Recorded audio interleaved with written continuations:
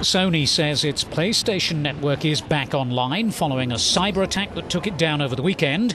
It was a so-called denial of service assault whereby the system was overloaded by vast amounts of malicious traffic. The network itself and registered information of its 53 million users was not accessed. The people who claimed to be behind the attack said it was intended to pressure Sony to spend more of its profits on the network.